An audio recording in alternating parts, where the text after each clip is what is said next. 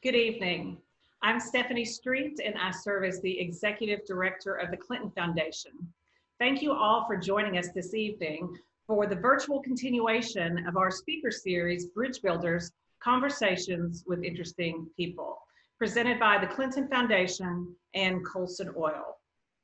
This evening, our panel will include Ms. Camille Schrier, Miss America 2020, and 4 faith leaders who are committed members of the Clinton Health Matters Initiative's Opioid Response Network. They will discuss the tragic impact of the opioid crisis, which claims the lives of more than 130 Americans each day. We are incredibly grateful to all of you for your important work on this issue, and we'll look forward to hearing from each of you in just a few moments about your incredible efforts. The Clinton Foundation's Opioid Response Network fights the opioid epidemic by increasing education and awareness to decrease stigma and to curb addiction, while providing communities with the tools they need to combat this epidemic and to save lives. Now, on a personal note, I had the distinct pleasure of meeting Camille Schrier last December when I served as a preliminary judge for the Miss America Scholarship Competition. I was proud to participate in the first competition in the new era of Miss America, where the focus is really on empowering young women across our country to be the best they can be through leadership, talent, communication skills, and social impact advocacy.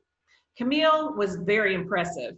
A graduate of Virginia Tech with degrees in biochemistry and systems biology, a doctor of pharmacy student, and a certified naloxone trainer. She had already established herself as a serious and really passionate practitioner of her social impact initiative, Mind Your Beds, which is a program that focuses on drug safety and abuse prevention. Camille, we are really looking forward to hearing more from you this evening about how you're carrying out your job as Miss America. And yes, Miss America is a full-time job, but really want to hear how you're doing this during this unprecedented COVID-19 pandemic as you endeavor to educate communities across our country on the opioid epidemic. It is now my pleasure to turn the conversation over to my wonderful colleague, Chris Thrasher. Chris serves as the Senior Director of Substance Abuse Disorders and Recovery at the Clinton Foundation. And he has served as an important thought leader and voice in this space. And his leadership has brought this unique group of community leaders together tonight. So, Chris, I'm going to kick it over to you, please, to introduce our panel and begin our conversation. Well, thank you so much, Stephanie. Good evening, everyone. And on behalf of the Clinton Foundation and the Clinton Presidential Center, we want to once again especially thank all of you for attending this Bridge Builders event, addressing really one of the most devastating epidemics that we've ever faced, the opioid epidemic. Now, why can the faith-based community make a real difference in addressing this? Well, because this epidemic affects all of us, regardless of our age, our race, our sexual identity, our creed, our disability or ability status, veteran status, religion, lack of religion. It really affects all of us, and it's going to require all of us working together. It truly will take a village. It's going to take healthcare professionals and providers. It's going to take parents. It's going to take families, public policymakers, researchers, law enforcement, really the fabric of the American community working together. And the faith-based community, I think, is the glue that holds all of us together. Because what we do know is that 1 + 1 + 1 is far greater than 3.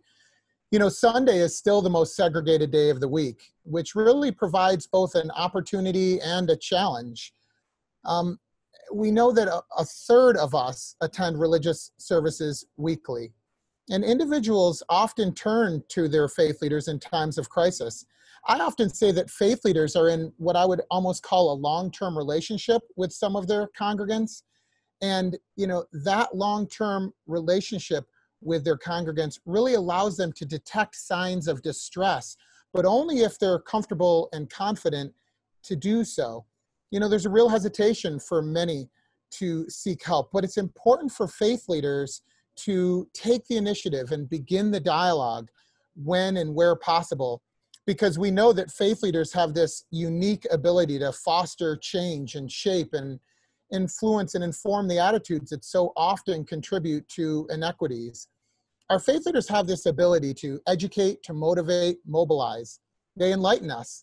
They equip us sometimes with the skills and the resources that we need to find hope in sometimes what seems like hopeless situations. You know, changing the mindset that addiction is not a moral failing, but rather a treatable disease is going to be absolutely key in fighting and beating this epidemic. And so I would like to introduce our panel for tonight's conversation and then turn it over to Miss America, Camille Schrier, who is going to have what I know will be a fascinating conversation with our 4 panelists. Our first panelist, in no particular order, is the Reverend Dr. Vanshuri Wrighton. Von is the State Opioid Treatment Authority in the state of Georgia's Department of Behavioral Health and Developmental Disabilities, and he also serves as the senior pastor for a local AME church in Atlanta, Georgia. Our second panelist is the Reverend Dr. Joanna Siebert, who is a retired pediatric radiologist and a deacon in the Episcopal Diocese of Arkansas for 19 years and presently serving at St. Mark's Episcopal Church in Little Rock. Our third panelist is the Rabbi Jonathan Lubliner, who is the spiritual leader of the Jacksonville Jewish Center in Northern Florida, where he has held the congregation's Jack F. Shorstein Senior Rabbinic Chair for the past 16 years. And our fourth and final panelist is Imam Basim Hamid, who is a practicing physician specializing in neurology and pain management. And he is also the founder of the Wasat Institute and Imam at the Islamic Center for Greater Houston. So Miss America, Camille, thanks so much for being here again. And I am so excited to turn it over to you, as I said, to what I know will be a fascinating conversation. So Miss America, take it away. Well, thank you so much, Christian, for those wonderful introductions. And thank you, Stephanie, as well, for your introduction at the beginning. And I just want to take a moment before we start to thank you all 4 of you, for taking the time to join me here tonight to talk about this really incredibly important issue. Miss America has given me the opportunity to advocate across the country to fight this battle on opioid addiction, which I didn't fully understand until I entered pharmacy school, and I was sharing that with you a little bit before we began. And the more and more that I learn about the opioid epidemic, the more I know that we have to keep talking about it. And I can only do so much from my end. And the biggest thing that we are able to do as a community is find leaders in our own communities who are able to kind of be that liaison and be that support system for people that are affected. So I'm really excited to have this discussion with you. And the first thing that I want to talk about is science and faith. That is something that I get asked about all the time. I'm a huge believer that addiction is a disease and it should be treated like one. There's so much scientific research that goes around addiction. And as someone who is studying science myself and loves science, I get asked, because I'm also a woman of faith, how am I able to balance those two things? How am I able to discern really the differences in the way that these two things meld? So I would love to hear your experiences. And Dr. Siebert, I'm going to pick you out first, because I know that you are a physician and have some background in this. So I would love to hear your experience. Thank you so much, Camille.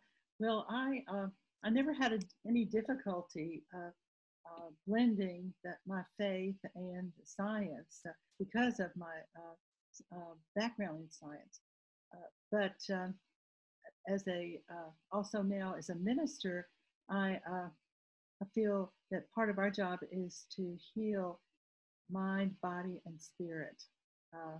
And so I'd spent the first part of my career healing the body part, and hopefully a little bit of the mind and spirit. And so now I'm concentrating a little bit more, but now it's all three with the opioid.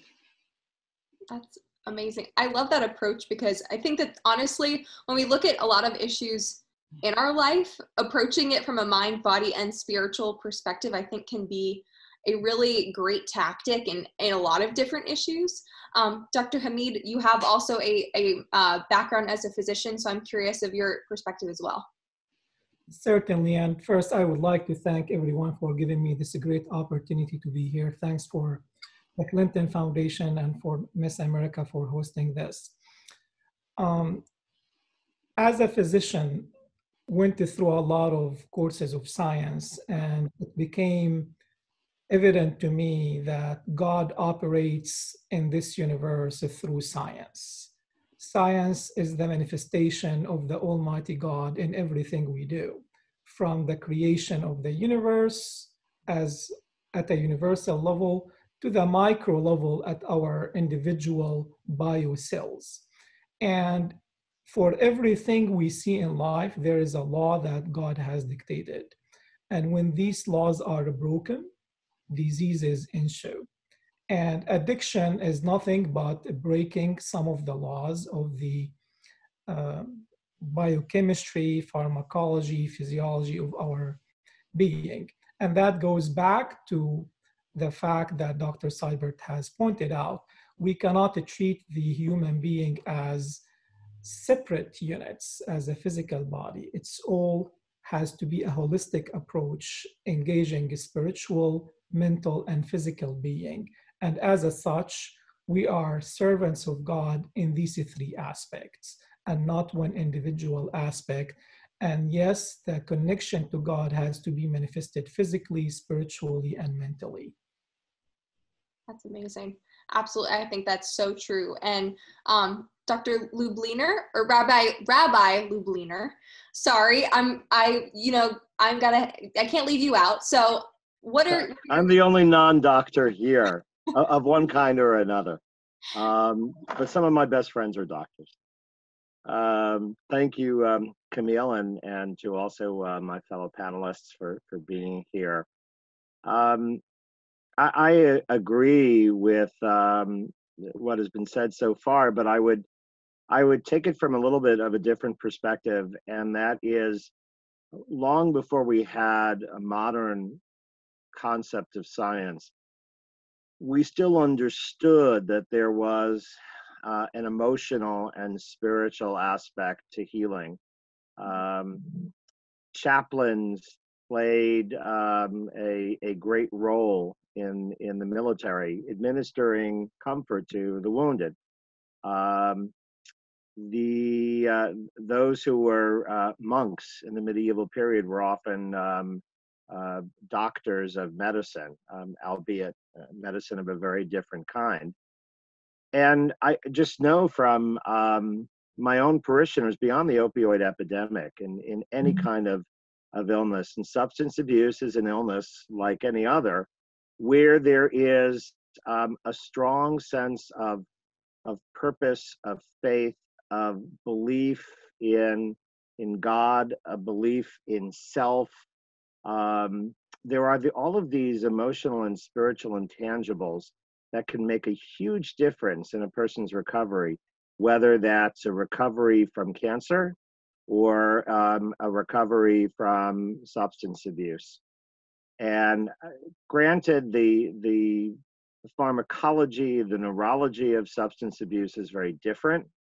But I have watched people really beat the odds in the most difficult of situations medically on the strength of the spiritual attitude and their beliefs. And by the same token, I've seen people who have given up, who physically go downhill. So there really is a kind of biopsychic unity between our biology and our psychology and our spiritual side. That's really interesting.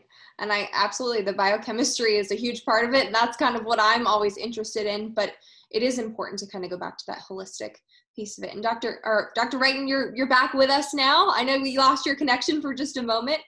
And I think you're on mute. So I am back. I am back. Hi, welcome back. We'd love to hear your perspective, kind of how you're able to balance the idea of science of addiction and disease with your faith. Well, I consider myself somewhat of a neurotheologist.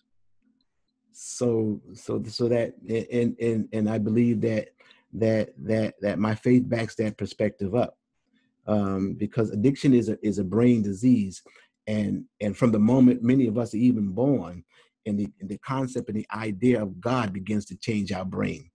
And so as we learn new things, new synapses form in our brains all the time. And so we understand that when we talk about in our faith, when we talk about renewing our minds, and that we're dealing with, the mind as it is, because and God, and just even sometimes when you're meditating, meditation is a way that, even if it was God wasn't even involved, meditation is a way that impacts the way the neurons in your brains fire. Exercise is a way that it impacts the way that the neurons in your brain fires. Prayer is a way in which it impacts the way in which the neurons in your brain fires, and new synapses are formed, and new habits are formed. And so when we talk about addiction, we understand that it's a brain disease, and definitely that impacts the way that the neurons and the neurotransmitters in your brain are functioning. And so the addiction, you can tell, all the research that has been done already, we can tell that through the PET scans that certain drugs of addiction impact certain neurons and neurotransmitters in the brain. So there is that combination for me as I do that, and so my responsibility as a faith leader has been to share that type of information. Sometimes I share on Sundays that type of information, even if I'm not talking about addiction, I'm talking about behavior, but I'm also talking about the way that our brain works. And so the science of our brain and the science of the, of how those things interact and our faith interacts is very important. It's very important. So, and then we think about addiction. Addiction is a biopsychosocial spiritual disease. Because one of the things that happens in addiction is you lose the connectedness, which is a spiritual aspect of who we are as human beings. That's why you see, even like during the COVID experience right now, many people are suffering from different mental health challenges and because of the isolation, because of the lack of connectedness. And so and when people begin to recover and they get into recover, it's through that reestablishment of the connectedness that's really important. The connectedness, not just to God, but the connectedness to other human beings and to the things that they once enjoyed and brought meaning to their life. So that's the way that I think about it. That's the way I approach it. That's awesome. And I will say, from a pharmacy perspective, I'm always interested in non-pharmacological interventions for treating certain conditions, which I think people have a perception of, those of us who are in medicine and healthcare, that we're looking to just give another pill to a person to make them better or cure them of something. But taking those kind of mind and spiritual approaches, things like prayer and meditation that quite literally don't have any side effects. The only effects are probably going to be good ones, and things that aren't going to put more chemicals into people's bodies, and allow them to kind of be more self-sufficient in managing the issues that they do have. And you brought up a really good point that I wanted to talk about is, we're in this place right now. We're going through this COVID pandemic. Everyone's lives have changed for the past 3 or 4 months. It's been really chaotic. So I want to talk a little bit about mental health, because I think that mental health is a huge piece of what feeds into the opioid epidemic. So what are ways within your ministries are you able to promote mental health with those around you? And how are you able to balance that with your faith? So maybe we'll just start in the same order. So Dr. Siebert, would you like to start? Thank you so much, Camille. I wanted to just emphasize something that everyone here has said, and also Stephanie and Chris as well, and you, that to see addiction as a disease rather than a moral failing. Just that simple concept is a huge stumbling block to so many people going into trying to reach recovery. And if people can just recognize just that one statement, it's a disease, not a moral failing, then this whole seminar is worthwhile, tremendously worthwhile. Thinking about at our church, we've really combined mental health and addiction together, and we do a lot concentrating on the addictive part. And so we have a recovery Sunday. We have a speaker at our formation. We have a 12-step Eucharist. We have a recovery retreat. So we've been active for some time in recovery, but what we've learned through this seminar with the Clinton Foundation is how to look at it from a standpoint of the of opioids, and that's where we did not have that piece in. And so we've learned a whole lot through our seminars about the opioid addiction and what to do. In essence, we have a speaker about Narcan, and that speaker also came to our church. And then we had a resolution for our whole diocese of Arkansas that every church should have Narcan at the church, which passed. And we also gave out Narcan and told people how to use it at our convention. So that's kind of, we've learned so much. And there's so much more. I'm not going to say more. We've learned so much through this seminar that we've all attended. That's amazing. And I'm particularly excited that you gave everyone Narcan. That's something that I talk a lot about throughout this year. There is also a stigma associated with Narcan because people don't understand what Narcan does. And they don't understand why they should maybe have it or how to use it. I actually carry it with me at all times. And disclaimer, if you think that you can use Narcan on yourself, you can't. You're really using it like if you were CPR certified. And that's kind of what I compare it to. You're going to be that first responder. So I love that you guys have done that. And I remember when I heard about this entire initiative, I was really interested to know how the faith leaders were going to be able to use that within their own ministries. And so thank you for sharing that with me too. That's also, I was going to ask all of you how you're able to do this within your ministries. I'm going to go to Dr. Hamid, just talking a little bit more about kind of mental health within your congregation. How are you able to balance that with what you do normally? So the Muslim community in the United States, Camille, is very complex. It's not homogeneous. We have a great segment that is immigrant population. Then you have the second, third, and maybe the fourth generation. If you look at the mental health concept in general, that was a big taboo, even in this country. I mean, I remember being invited to a hospital in Wisconsin to speak. It's a VA hospital, and it was in the middle of nowhere. And I asked, why is this? I would never expect to see a hospital there. And they said, well, this was a psych hospital decades ago, and psych hospitals had to be remote from the urban areas because of the taboo related to it. So in our community, we still struggle with a taboo about mental health disorders, but more so related to addiction, obviously. But things have improved quite a lot. And I have to tell you that since this initiative started with the Clinton Foundation, we opened up a lot of doors. It became a regular talk in our Friday sermons, educating people about mental health. This coming September would be the first Muslim mental health conference actually held in Houston. This is the first of its kind in the country. And addiction is going to be a big part of it. It seems like it's going to be on Zoom, unlike the way it was planned first. Now, one of the other major actually benefits that I myself benefited from the Clinton Foundation, we were able to bring the drug take back day. your initiative is great, mind your midst. This is something similar, actually. As a physician, believe it, I didn't know this existed.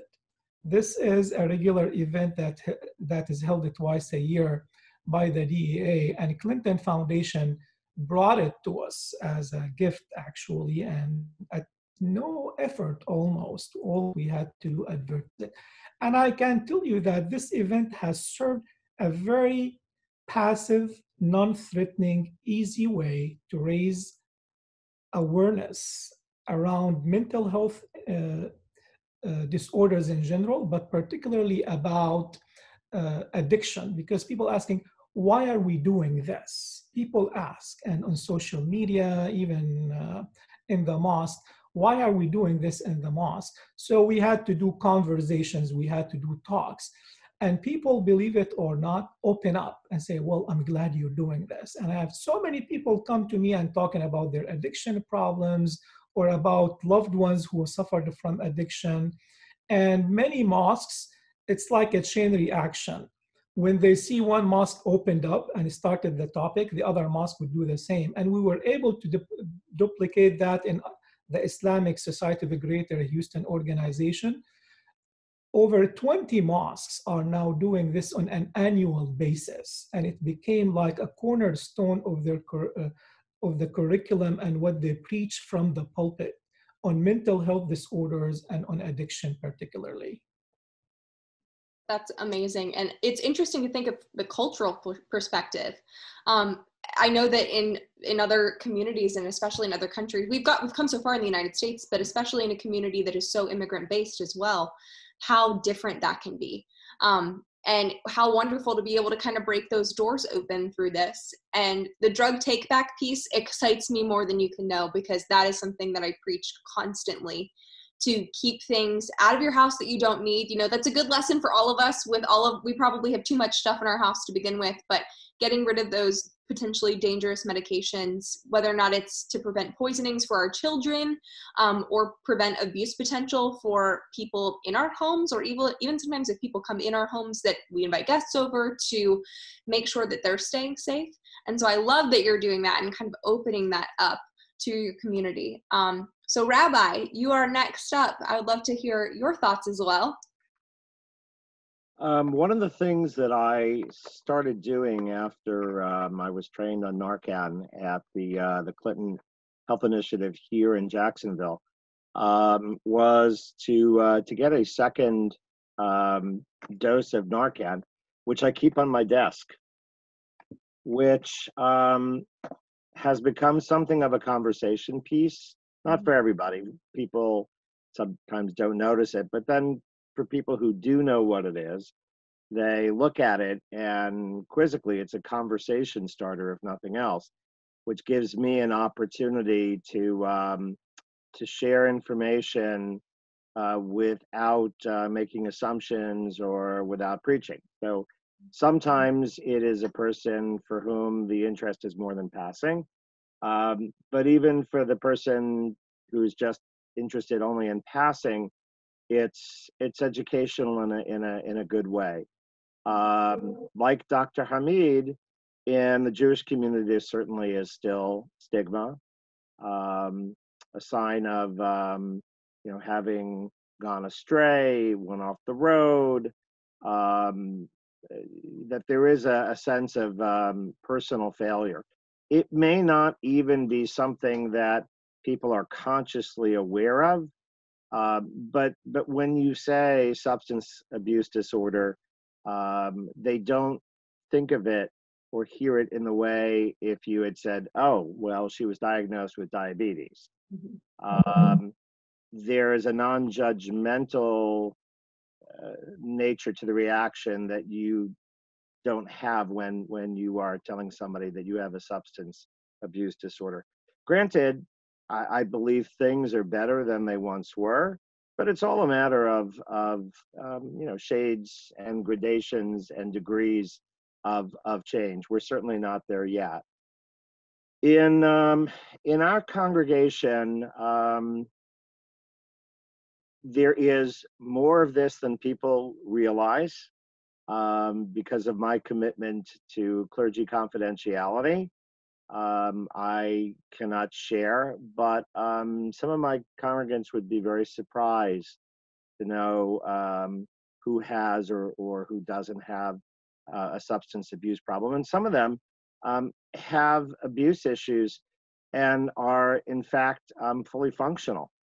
That's another myth, that you can't, you have to be in some back alley and you have to be down and out on a street corner. That's simply, not true. So we try to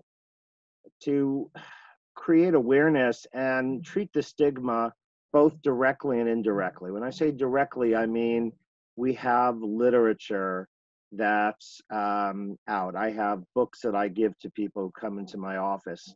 I certainly have preached sermons on the issue of substance abuse, as well as on the solution end of things, not only destigmatizing it, but I was listening to NPR today, and a very disturbing report on NPR about treatment centers that have no licensing. You have to be a beautician in pretty much every state. You need a license, but there are these treatment centers that have run off the rails that need no licensing, whatsoever, and who often receive, Medicare and Medicaid reimbursements for the services that they render.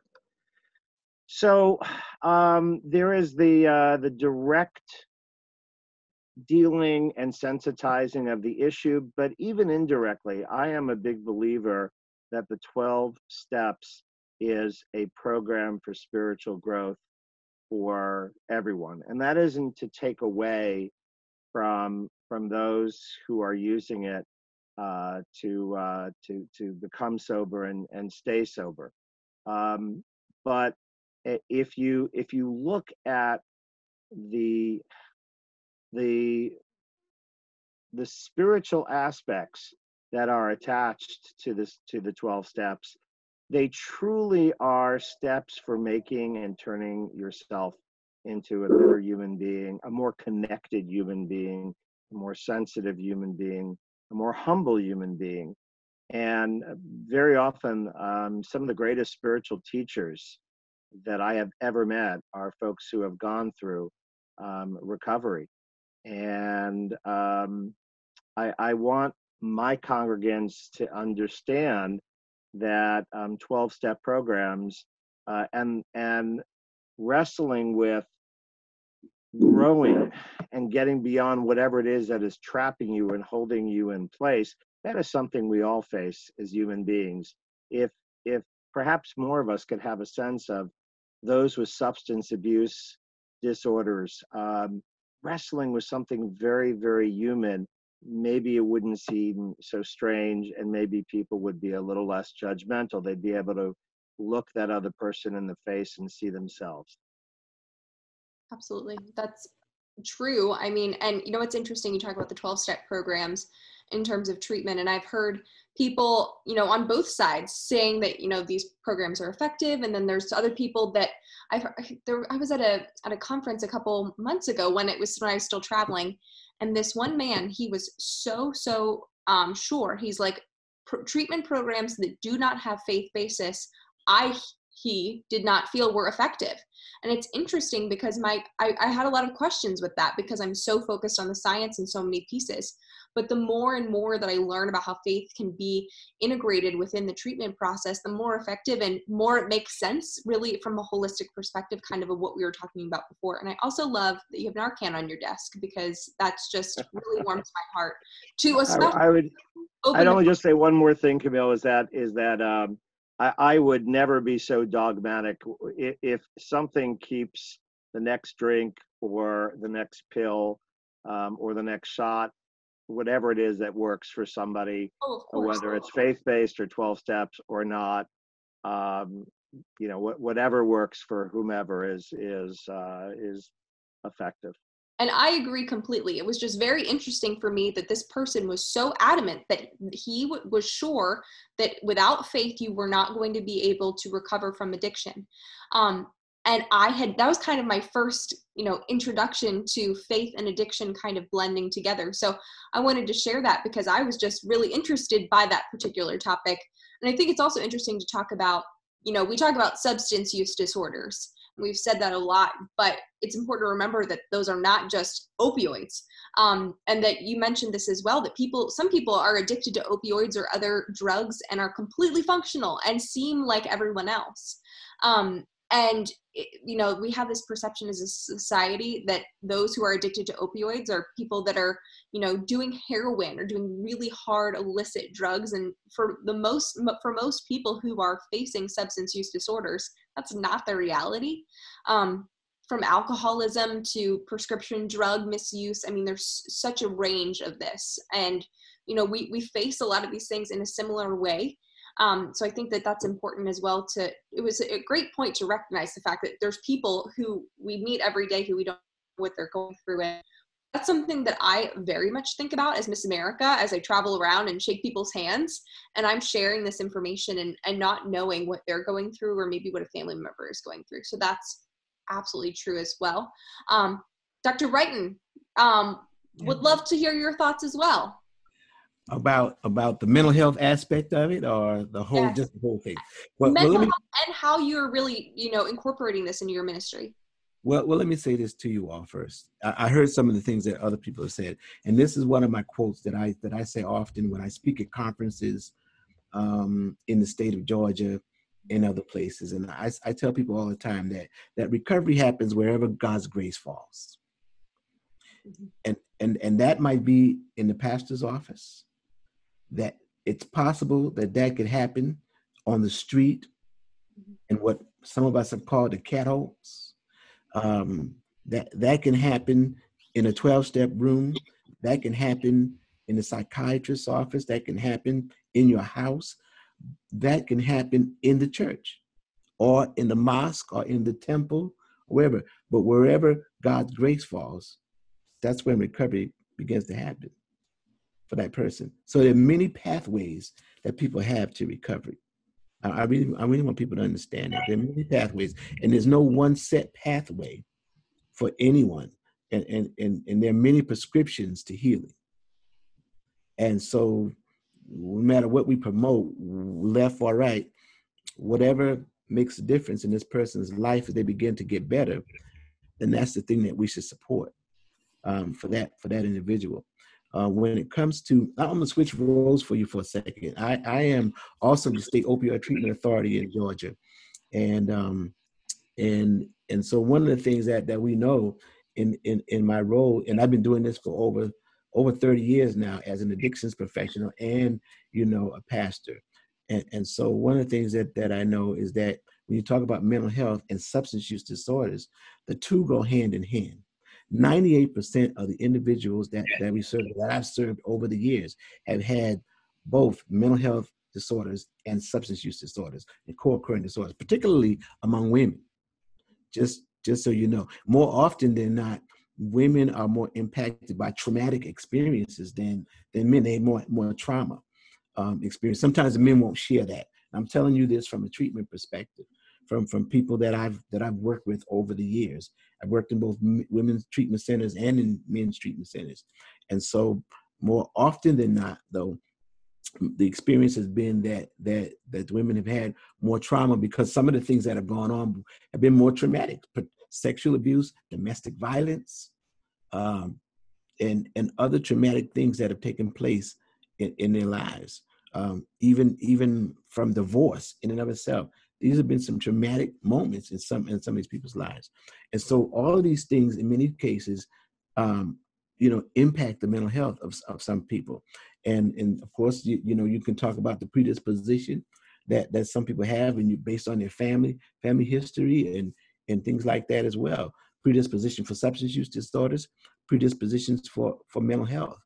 And all of these things, they all play a part in this. And so when people are doing, when individuals who have generally, we wrestle with trying to figure this one out.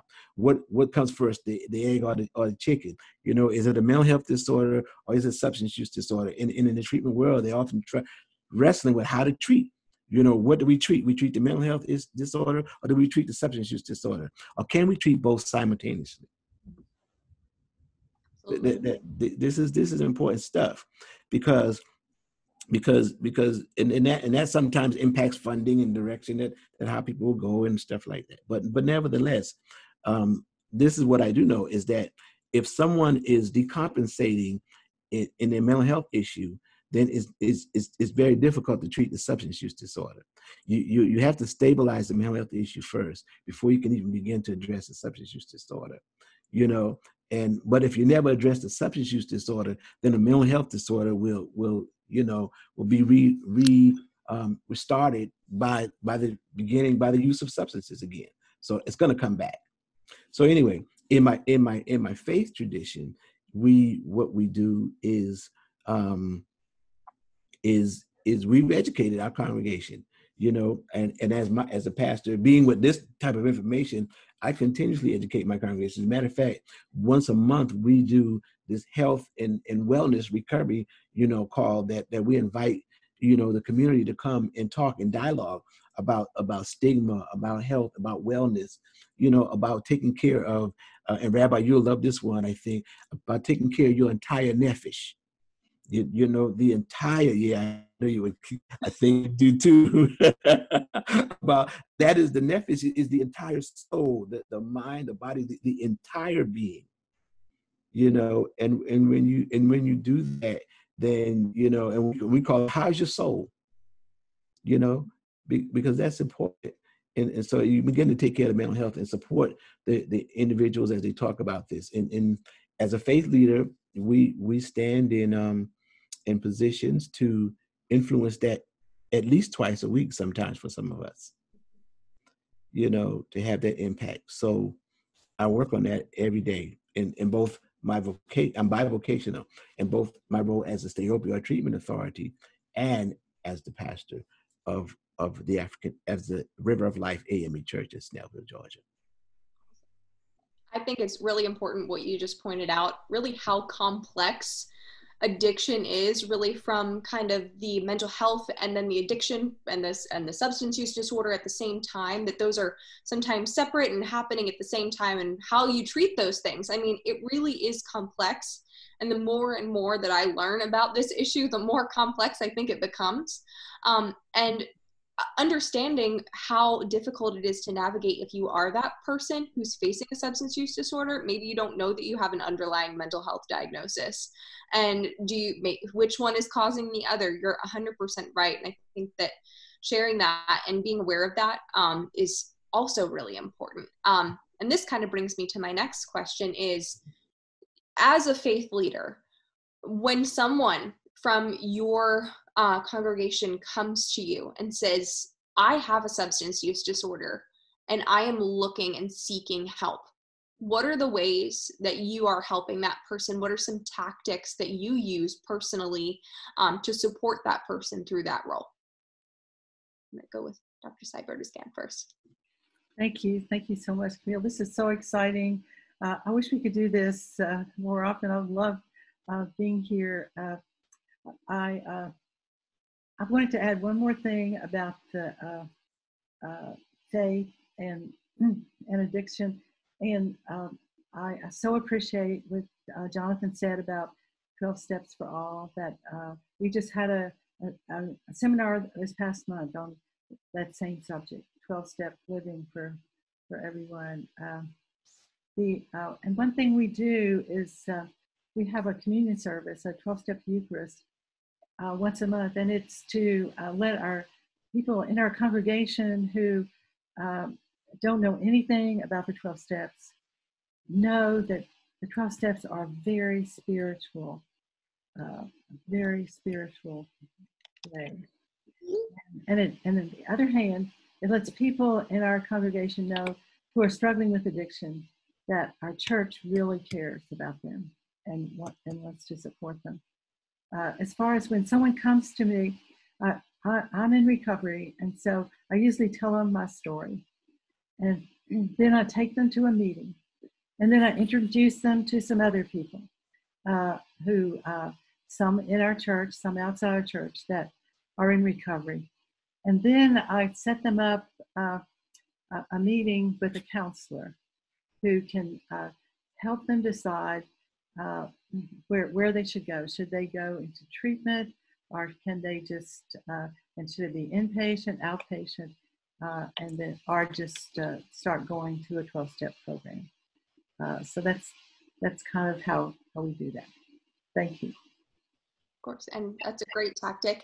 And thank you for sharing that you're in recovery as well. I'm sure that you have a different kind of empathy toward those people because you have gone through that experience. So thank you for sharing that. Dr. Hamid?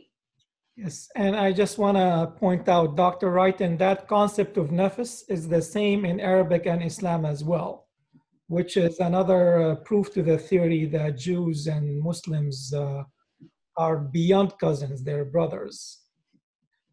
So back to the question, if someone comes to me pointing out they have a problem with addiction, this is a sheep that has come to me and I didn't have to go after. Mm-hmm. So, and I want to make sure that I keep that sheep. So the first thing I do is give them reassurance that they have come to the safe haven of God. They have come to the mosque, to the imam, or to the authority, and we're not going to fail them, and we're not going to abandon them no matter what. We're always going to be available for them.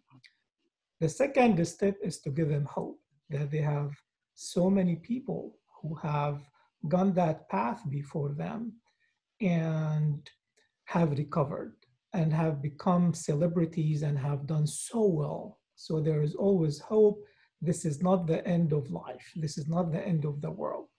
After that, we start going through practical steps, either refer them to a counselor, or we're lucky to have actually multiple psychologists and psychiatrists in the community. But I can tell you that one of the greatest things that came out of the initiative with the Clinton Foundation in Houston, we were able to put together a resource guide actually that is available to us that lists every single organization, clinic, counseling office that is available. So we present this to the person and help them navigate through it. What's the best resource that you can utilize to give them the fastest recovery? Now we have something equivalent to the 12-step program. It's the Muslim version of it, which is tailored, and that is available. We have some resources actually that we present to them. But more important than the resources is surrounding them with this outpouring love, with the hope, and with the grace and compassion of God that they are going to be forgiven, and that guilt and remorse they're having should not be a reason for them to be sabotaged and ruined, should be nothing but an incentive and motivation to get better and recover. Very, very good approach. And the idea of the sheep is a great one to think about, that when you get that person that comes directly to you, that's a really incredible moment because so many people are so afraid. So to make sure that you keep that person, you know, close by you. So thank you for sharing that. I'm going to remember that one too. Rabbi. Well, you know, I agree with what Dr. Siebert and Dr. Hamid have said. I will do everything I can to get the door that's open a little bit to open more, because it's a tremendous act of courage.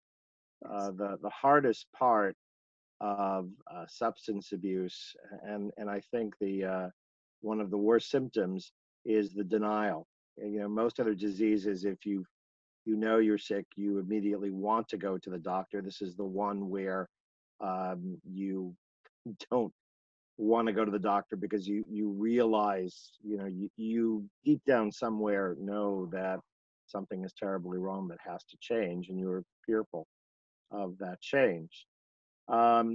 We have congregants who have worked as sponsors. I listen a lot when somebody comes in. I I don't do much talking at first. I want to know where that person is at and respond accordingly. And then to follow up. I've had many people who have taken 3 steps forward and then 2 steps back. Falling off the wagon is very often a part of the process. It's more common than not. And just to be there to say, I recognize that you're created in God's image. You have infinite value. God put you on this earth for a reason. And if God has given you a soul and a place on this earth, then you're precious. And I'm here to value you, not to judge you. I think it's very important. Religion is so judgmental in so many ways that clergy can't afford to be judgmental in that way when they're talking with people about their brokenness. Very often it's actually the families that come in that speak to me, people who might otherwise be in Al-Anon meetings, and that's also where there's a lot of listening. Very often it's a different tact because many of the folks that I'm dealing with are unfortunately enablers, and it's very hard for them to be able to step back. But humility, love, respect, and listening are, I think that ecumenically is across the board. And we too in Jacksonville, thanks to the Clinton Foundation, have a guide with resources, and that helped plug a big hole. It was really just the world of treatment out there and me on the pulpit, and how do I connect between the two?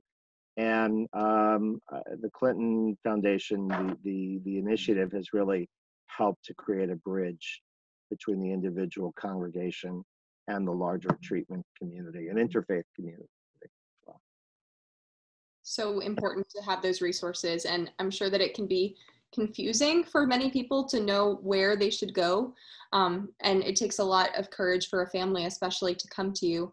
But I think that that's one of the things that's so interesting about this entire program is having someone like a faith leader be that person, because there's such a trust between people and the people that they worship with, that I think that it puts us or you all in such a wonderful situation to be able to be the person to provide resources. And I kind of feel that way as Miss America, because for some reason people tend to listen to me or trust me in a way that's a little bit more than normal, which is really interesting because it's not really something that I expected through this role. But I think that's why it's important when you're in a leadership position to be able to use your platform to be able to share those resources, especially for issues like this. So thank you for sharing that. And Dr. Wrighton, how are you approaching people who are coming to you saying that they have substance use disorders? Well, I agree with everything that my colleagues have said so far, and I've used many of those approaches because I have members in my congregation that are in recovery. I also have a nurse and members in my congregation who work on the mental health side of things. So we've actually worked to connect people to treatment, through that initiative that I was telling you about, and we've been pretty successful in doing that. One of the things that we do clearly is from the beginning is through my guidance to my team, and and part of our faith culture is we have created a non-judgment zone. When you walk into that door to that worship center where we are, it's a non-judgment space. That's it. That judgment is not a part of our radical hospitality. That's over with. So my whole congregation has that sense, and it comes from my leadership in that way. That's the way that I choose to lead, and I've influenced them in that way. And I use the tools that I've learned as a clinician, as a pastoral clinician. I did clinical pastoral education, worked as a chaplain at Grady Memorial Hospital, and have done, substance use counseling for years. And so I use a lot of motivational interviewing.